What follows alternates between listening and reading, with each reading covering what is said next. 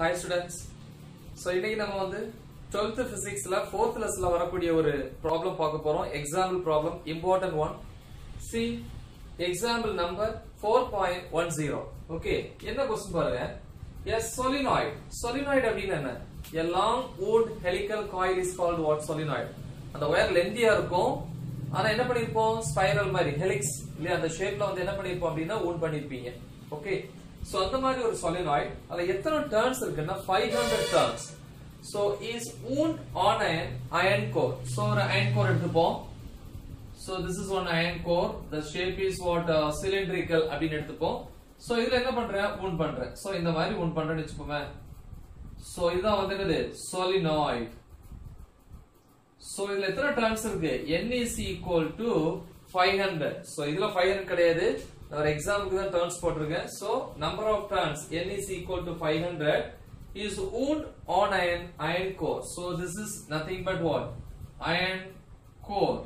Okay.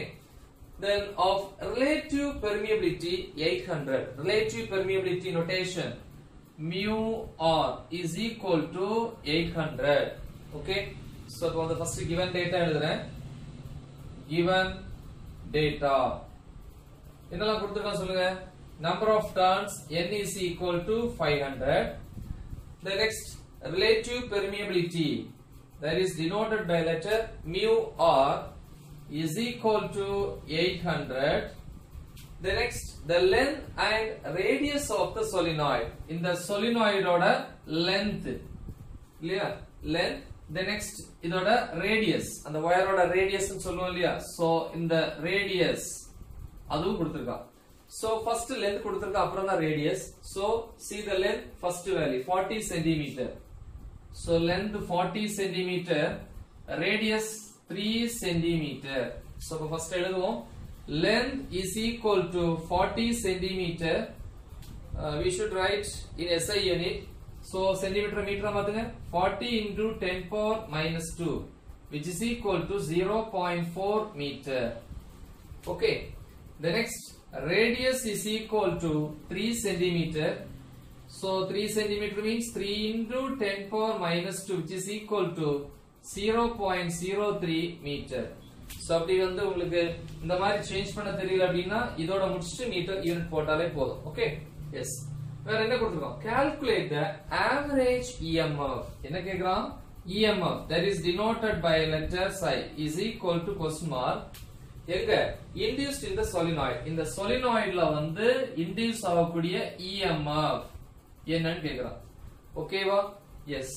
Then எப்ப if the current in it changes from 0 to 3 ampere. So இதுல flow ஆகக்கூடிய current value எவ்வளவு? 3 ampere. ஸ்டார்டிங்ல 0 இருக்கும். initial current I1 ன்னு எடுத்துக்கலாம். அப்ப 0 ல இருந்து 3 ampere வரைக்கும் சேஞ்ச் ஆகுது. இல்லையா? அதான் change in current. என்ன letter? DI change in current is equal to என்னது change 0 ல இருந்து 3 வரைக்கும் அப்ப எவ்வளவு difference 3 minus 0 equal to 3 ampere எவ்வளவு நேரத்துல 0.4 second time so time dt is equal to 0.4 second. Then what about the EMF induced in the solenoid? நமக்கு formula தெரிஞ்சுக்கணும். EMF induced in the solenoid.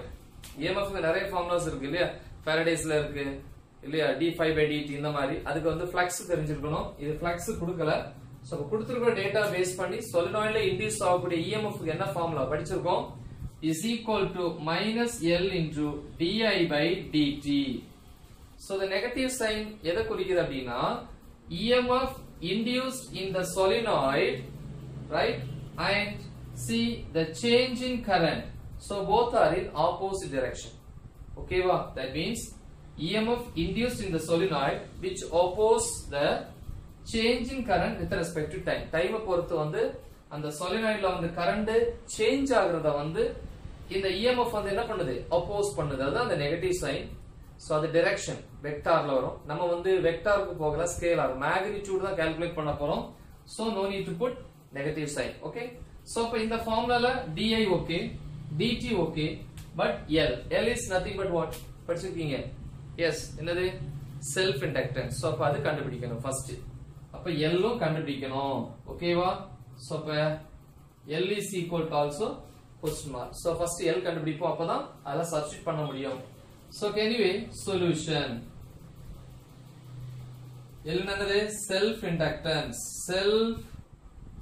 inductance of a solenoid so the formula இருக்கு self inductance L is equal to mu n square AL so இத formula L is equal to mu n square AL mu க்கு ஒரு formula இருக்கு என்னது ஏனா mu r கொடுத்திருக்கா so அத substitute பண்ணனும் mu க்கு என்ன formula சொல்லி கொடுத்திருக்கேன் mu is equal to mu naught mu r so அப்ப இதல சப்ஸ்டிட்யூட் பண்ணுவோம் L is equal to mu placeல mu naught mu r then next n square AL n என்னது n is equal to நிறைய டெரிவேஷன்ல நான் இத எக்ஸ்பிளைன் பண்ணியிருக்கேன் number of turns per unit length that is small n so அப்ப இந்த small n க்கு என்ன போட்டுக்கலாம் capital N by L square இருக்குறதுனால n square by L square then here area க்கு என்ன ஃபார்முலா இது ஒவ்வொரு டேனும் வந்து என்ன ஷேப்ல இருக்கும் அப்படினா சர்க்குலர் so அப்ப இந்த ஏரியாக்கு formula pi r square so pi r square area போட்டாச்சு then into L ஓகேவா so இதுல ஒரு L cancel ஆயிடுச்சுனா L is equal to mu naught mu r n square pi r square by L so equal to mu naught value என்னது 4 pi into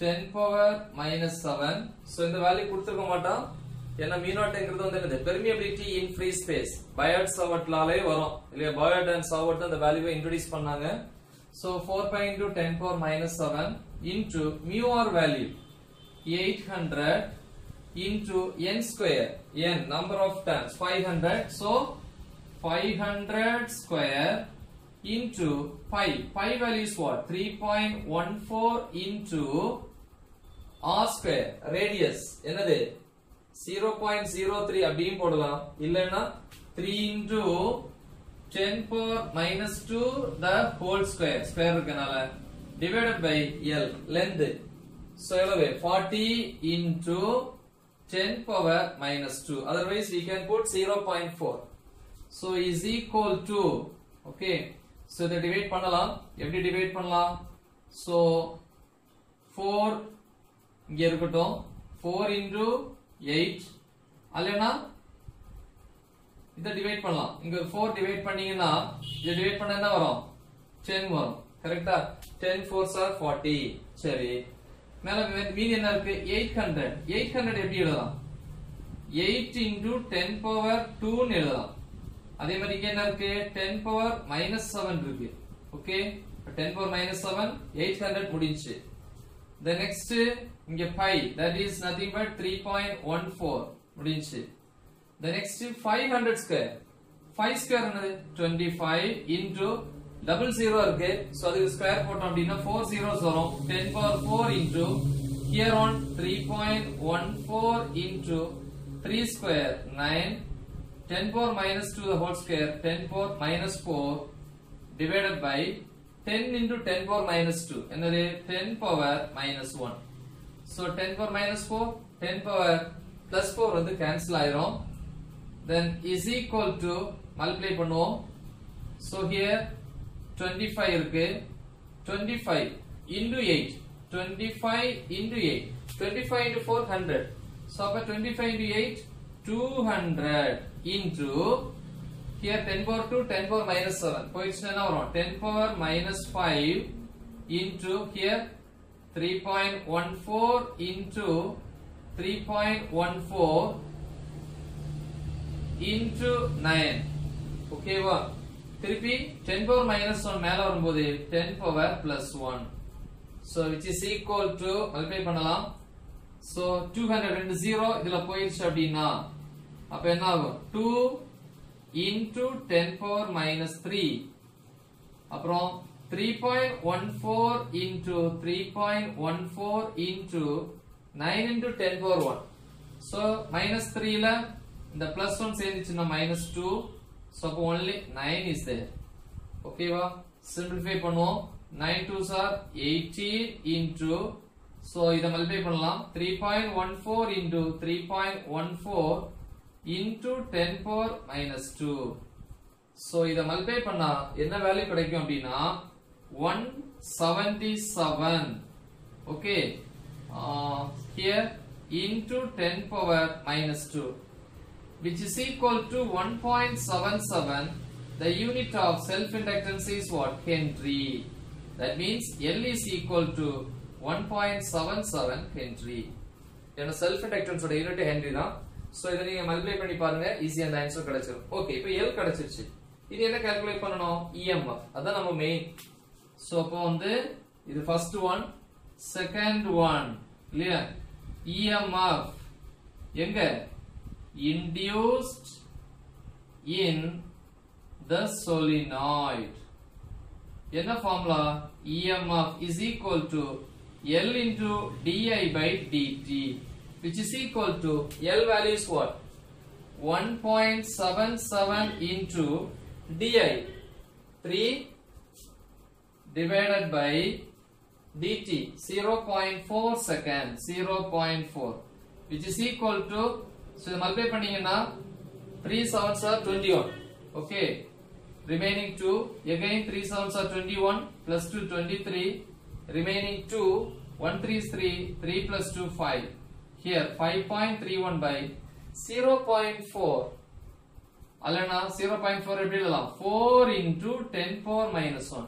இந்த 10 power minus 1 மேல வரும்போது 10 power plus 1, which is equal to 53.1 divided by 4.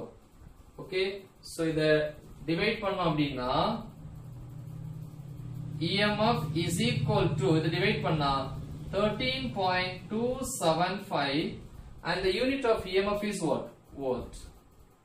So இதான் வந்து answer. அந்த solenoidல induce ஆகக்கூடிய EMF ஓட value. So இது 3 மார்க் அல்லது 5 மார்க்ல கேட்பா, இம்பார்ட்டன்ட் ப்ராப்ளம். So நல்லா தெளிவா பாத்துக்கோங்க. Okay, thank you.